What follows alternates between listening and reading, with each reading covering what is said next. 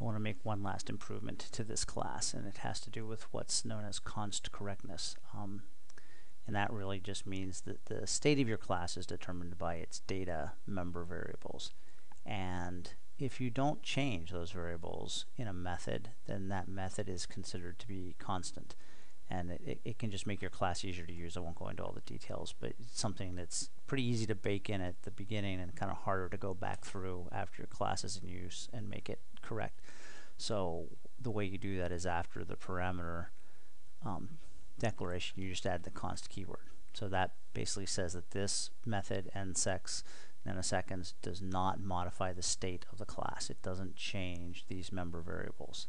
So we just do that for all of them, and you can see I've already done some helper method down there.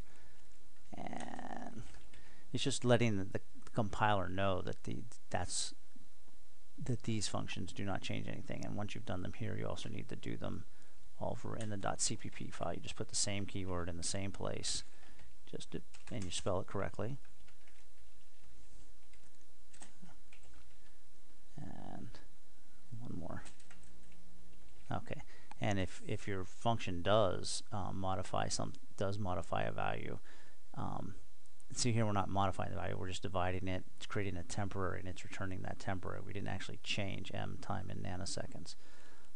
And if you did and you tried to mark it constant, you would get a compile error. Okay, so that's it. Just wanted to point that out, something that's really technically incorrect. And it just can affect users of your class that happen to have an instance that's constant, and then they go to call a benign function like getting the value, and they get a compiler error because you didn't tell the compiler that these functions were constant, don't change the state. Okay.